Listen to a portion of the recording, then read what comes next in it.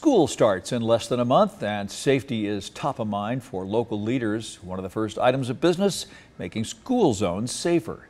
13 Action News traffic anchor Zora Asbury shows you the improvements happening in one part of the valley.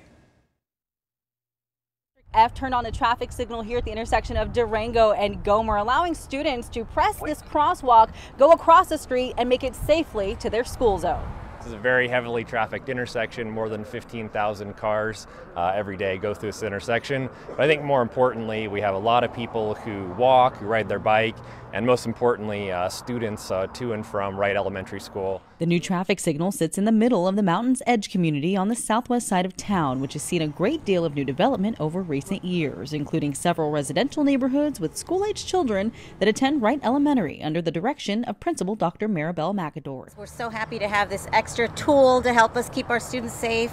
I know we have a lot of walkers and a lot of riders, and we've always been concerned, and this is going to be so exciting for us all.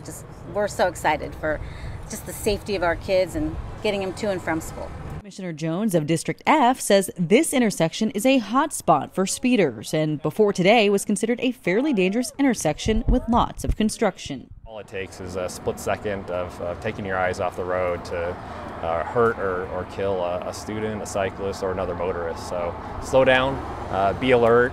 And if you're a pedestrian or a cyclist or a student, make sure you use the tools that are out there and use the crosswalks. Don't cross mid-block. After over a year off due to COVID, many students will physically return to school for the first time in a long time. And it's the county's goal to make sure the walks to and from campus are as smooth and safe as possible. We're really making a lot of efforts to make sure the students feel welcome and happy and loved when they get back to school, because that's what they need right now. And we're just super excited, and this is just the icing on the cake.